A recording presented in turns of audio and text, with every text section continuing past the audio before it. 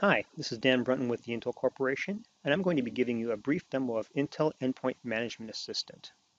Intel Endpoint Management Assistant, or Intel EMA for short, is a new tool we have to allow you to go through and manage devices remotely over the internet. It specializes in working with Intel vPro devices that have Intel Active Management technology, but also can support software level management. Let's go ahead and take a look at how it works.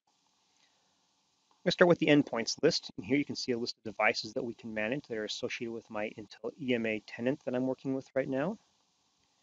We give you the ability to manage the users and groups associated with this particular Intel EMA tenant. We give you the ability to go through and organize your computers into various endpoint groups, and those could be some type of logical association such as finance computers, human resource computers, or it could be, say something done by building or location. The important thing is we give you that ability to group computers together in some type of functional way. This also is where you would go through and configure your Intel AMT profiles for configuring out-of-band management of devices. And finally, from the settings menu, you can do things such as upload AMT configuration certificates, and these are used in the case of configuring AMT devices in admin control mode.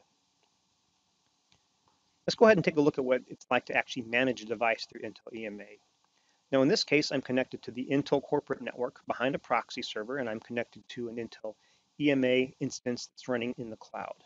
Because it's running in the cloud, I can go through and do things such as managing devices on other networks. That's the great thing about it. So we've got a few things to talk about here. Let me draw your attention to the power and connect lights that you see here. So we know that the system I want to manage is powered on and it's connected, and that tells me that our in-band software agent is working. Now with this last entry you see, CIRA connected, that stands for Client Initiated Remote Access. And that basically tells me that Intel AMT is configured on the system and has established its own secure tunnel, again, from the chipset all at a hardware level back to our Intel EMA server running in the cloud. And that's what lets me manage this device without having to worry about the state of the software. So let's see what that looks like. I'll go to the Intel AMT tab. In this case, I'm going to go to the remote desktop option and connect it. So now I've got a full graphical remote desktop into this system. And again, we talked about this being all based on hardware. So let me demonstrate how that works. You can see I've already disabled my Bluetooth and my Wi-Fi connections. So I'm going to go ahead and select my Ethernet connection here. And I'm going to disable that connection.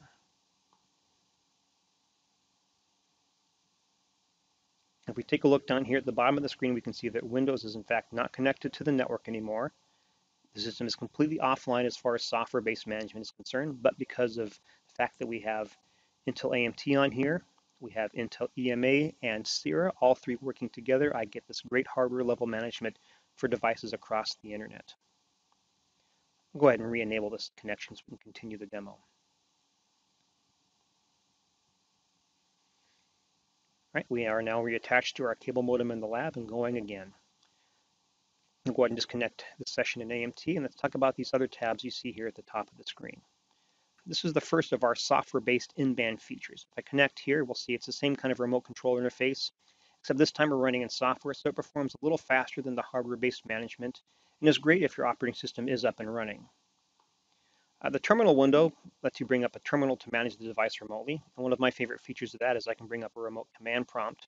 So this is great for somebody who wants to do some basic troubleshooting remotely without actually stopping the end user from being able to do any work.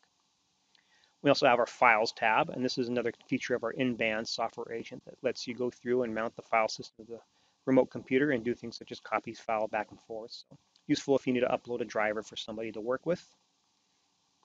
We have our Processes tab that'll show you a list of all the processes running on the system and allow you to launch or terminate processes. And finally, we have our WMI interface, and this allows you to run WMI queries against your box. Now again, we talked about Intel AMT being hardware level out-of-band control that you can do across the internet. The same holds true for things like the desktop and terminal like we've talked about. These all will work through the internet. You don't have to have a VPN connection back into the office for them to work. But again, the desktop tab, terminal, files, processes, and WMI, all are software-based tools. So if there's a problem with the operating system and it's not working, you won't be able to manage the device using these tabs. You'll have to use Intel AMT if you have an Intel vPro device and AMT configured. Well, that concludes our demo. Thank you very much for watching and have a great day.